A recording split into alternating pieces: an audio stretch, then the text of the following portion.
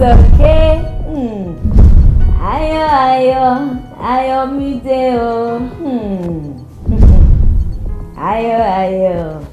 Ayo mi.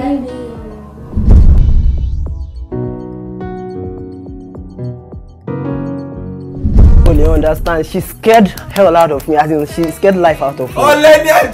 You know how fragile that girl is, right? She'll be think Kokoba Shia Yomide. So, kilo fake why my situation someone lady. It's obvious you're not ready, and me ma force anything on you. And it's better to just get rid of it. I want it to one chance. You of all people.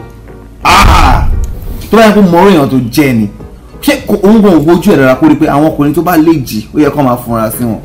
truly love Femi. Like, I want to be with Femi. But you cannot afford to be loving a man who treats you like a trash. Why are you addressing me as Femi? I'm sorry. I'm not the husband. I'm sorry. What for on social media? But nonsense to she kata ni mo ri.